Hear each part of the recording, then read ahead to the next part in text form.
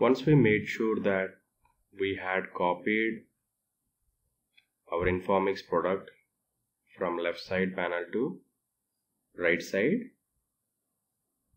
respective Linux box, the next thing is, let me open the terminal. This is my VM. This is the IP address. And if I open the VM and if I type the IP address here, let me right click, copy, paste it here, open, root and password. Where did I copy this product? Into mount cd Informix. Let me create a directory here called make.dir product. Let me move this tar file to product. The next thing I have to do is extract this tar file. The command is tar space -x for extract, p for verbose, f says it's a file. It started extracting. Let me open another terminal. Right click and duplicate session.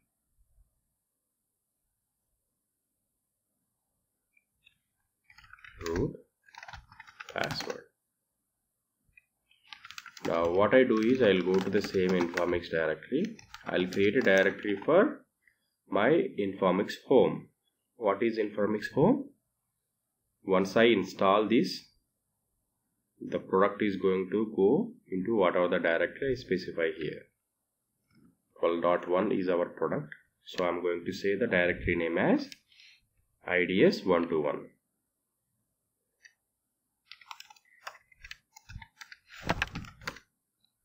Okay. And another important thing I'm going to do here is I'm going to create a directory for storage for our Informix database server. Now I'm going to change the ownership to Informix. Okay, this brings to me an important point that we need a user as Informix and we need a group as Informix. These are the prerequisites for installation. How do I create a group? It's a group add -gid. Let me give any random number to the group Informix. When I now grep for Informix in etc group, the last line should be this guy. When I say cat etc group, the last line is whatever the one I have added just now. Now the next important thing is I'm going to add a new user Informix with the user ID as 199 inside the group called Informix.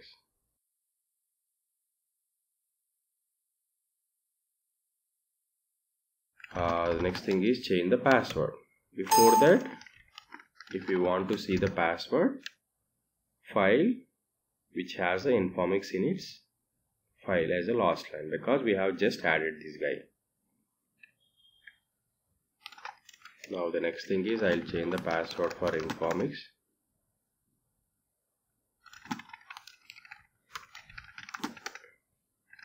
Password is password only. Password is password only.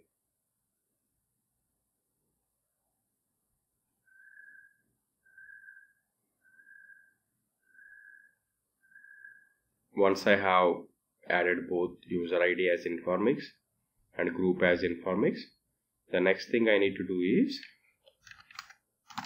I need to change the ownership for the storage directory. Change owner Informix as storage. I assume you are familiar with all these Unix basics commands. If not, we can have a separate class on them to understand, because the Unix fundamentals or Linux fundamentals are very important for our successful career in Informix DBA.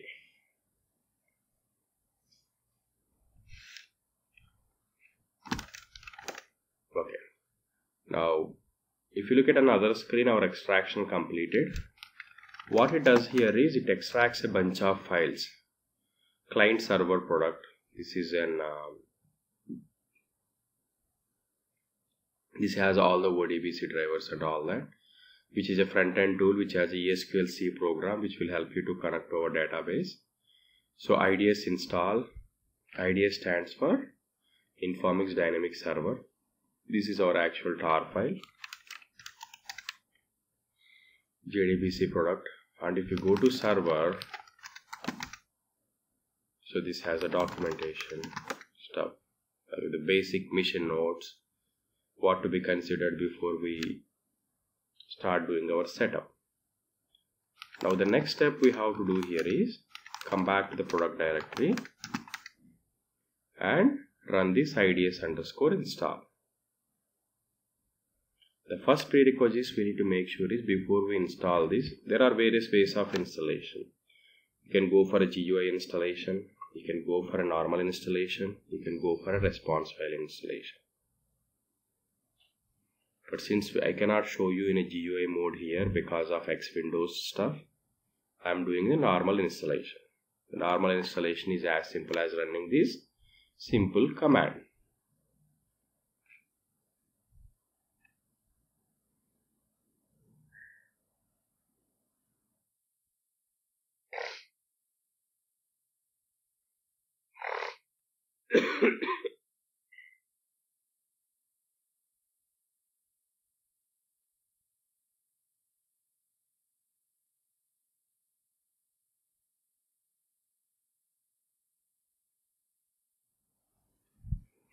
This is doing the extraction. Let it go. It's going to take some time. But it is going to install a bunch of products and it is going to ask us few questions such as, where do you want to install our Informix product? Right? Do we want to create Informix server? No, we don't want to create Informix server instance. We'll create it manually. I'll show you the process how to create it manually. It is now trying to launch the installer.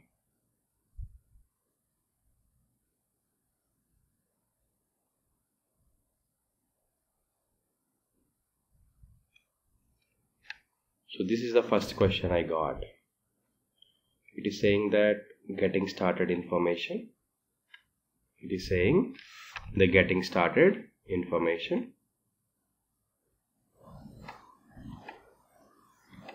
So all I'm going to do is I'm just simply press the enter. Now it's going to ask me whether I am going to agree with the license, saying that it's like 90 days and we cannot use it for our working purpose. All the general license terms, I'm going to say yes. Now it is going to ask me that installation path, where I'm going to install this product. Where is my path? This is the path. Yes, this is correct. If you look at, I am installing this whole product as a root user. What is that I want? I want to go with a typical installation. It will install all the things instead of custom.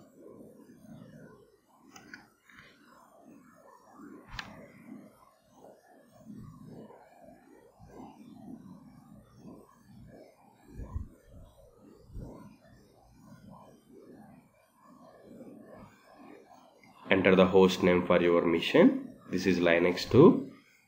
If I don't enter anything and just press enter, it is going to take the default one. And it will also try to create a web server. There is a product called OAT which will help us to administer administer our Informix product through web. So for that it will also go ahead and try to create this. But unfortunately it won't be successful. Enable the password production. Yeah, just say yes.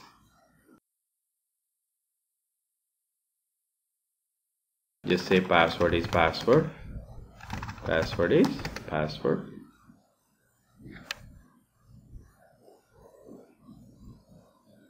Now it's going to again ask licensing terms for other product.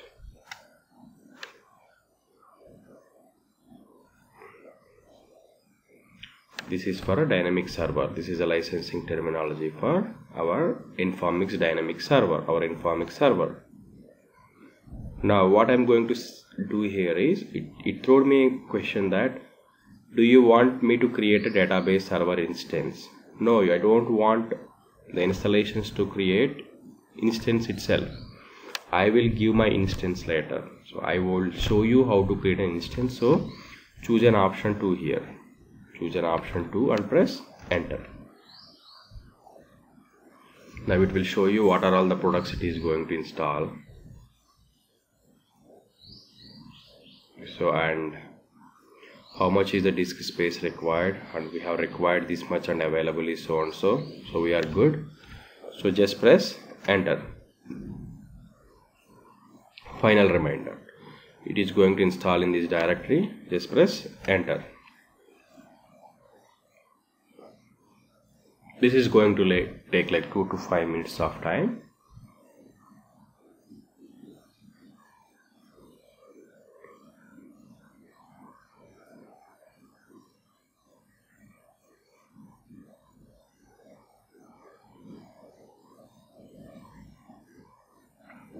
With my experience in IBM Informix, DB2, Oracle and various other data warehousing products too, Informix has a simplest setup. It's just like that. You are just up and running in like a matter of 10 minutes.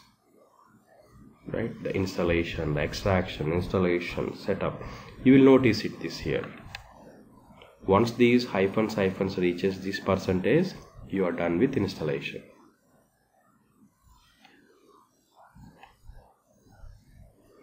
I'm going to pause my recording and I'll enable it once it reaches the 100%, so that we don't have to wait ideally for those 2 minutes in the recording itself. If you look at our installation is complete, and it said that the installation of bundle is complete, but some errors occurred during the installation. So it said that Informix is successful, CSDK is successful, JDBC drivers are successful, OAT tool is successful. But where are those errors came from? Just press enter to exit the installation. We should now go and see the log files. We should now go and see the log files for any fail messages. Now if I go to other terminal, this is other directory, right?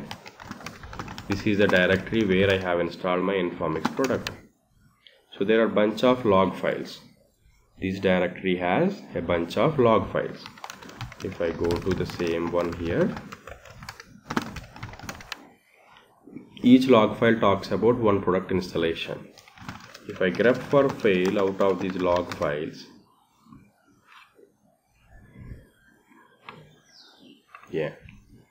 it is failed to start Apache web server. But anyway, this is out of the scope for this training and we don't get into this Apache server installation or OpenAdmin tool installation. Okay, we can ignore this message. Basically that's what I am trying to say. So this is the directory where our product got installed. This is the directory where our IBM Informix product got installed. Now the next thing is to do the setup to start an instance or to create an instance. So far what we have done is we have downloaded the Informix product. We have FTP'd the product to mount Informix directory. Then we have extracted the product. Then we have installed the product. The prerequisites for installation is we should have a user ID as Informix and group ID as Informix. If you go back one directory above and do ls-l, the ownership for this is changed. The ownership for this IDS 121 is changed. Even though root created this directory, the ownership has been changed to Informix and Informix. by the installation. Of course, this is what we changed it using change mod command, but this got changed by Informix. Now in my next video, what I'm going to show you is I will log in as an Informix user and I'll create an instance for us so that we can do a practice on the same instance.